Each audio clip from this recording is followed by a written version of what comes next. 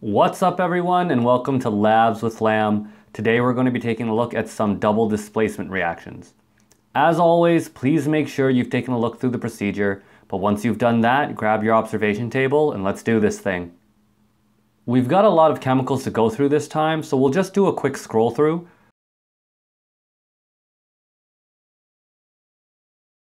What's more important here is the color of each chemical that we're using. The chemicals of note here are iron III Chloride and copper II Sulfate, which I've placed near the front for you.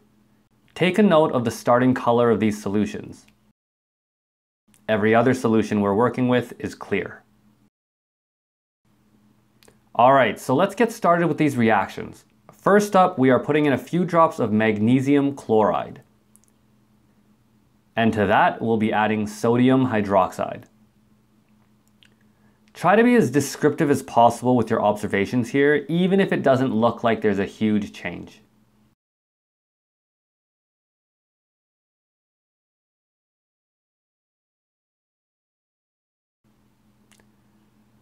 Next, we've got iron III Chloride. Just a reminder, notice that it's already yellow. And again, we're adding sodium hydroxide to the solution. Make sure that you're observing the changes that occur.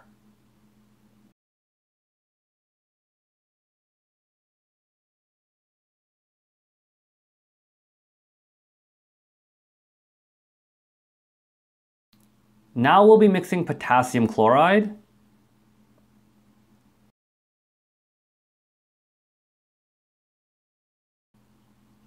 with sodium sulfate. Again, try to be as descriptive as possible with what you see happening.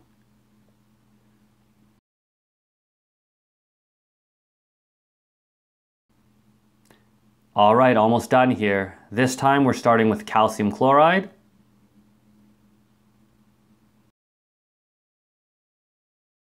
And then we're adding some silver nitrate.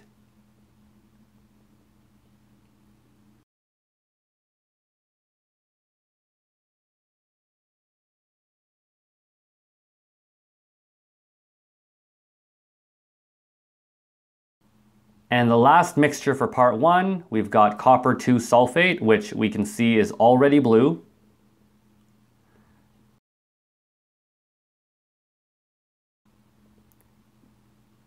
And to that, we're going to add some sodium phosphate.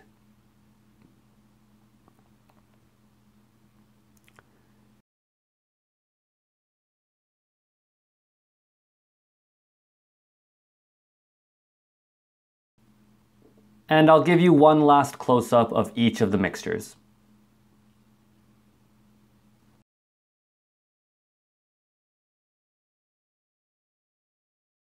Alright, so now we're looking at part two of the experiment where we're going to be working with some solids. First up, I've got sodium carbonate. And I'm going to be adding some hydrochloric acid to it.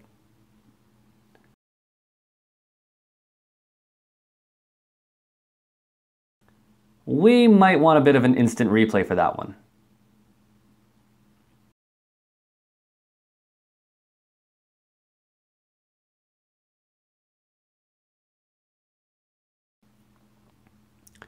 And for our very last reaction, I'm going to take some solid ammonium chloride.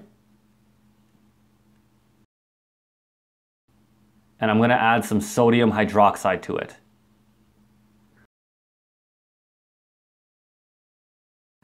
Now, I'm going to help you out. We can see just a little bit of bubbling here, but what you're not experiencing at home is the very strong smell when you waft it.